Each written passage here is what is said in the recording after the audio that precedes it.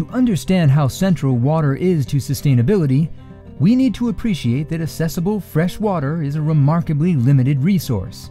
It may seem like we have an infinite supply of water at our disposal. However, although nearly 80% of the world is covered by water, considerably less than 1% is fresh water available for human use. The oceans contain over 97% of all water on Earth.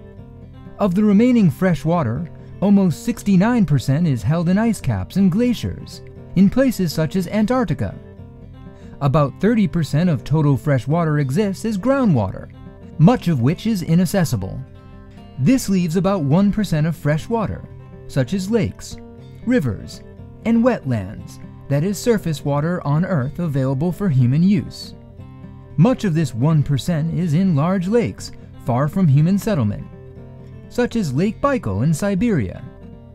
Furthermore, a large amount of accessible surface water is contaminated by bacteria and other disease agents, and unsafe for human use without treatment.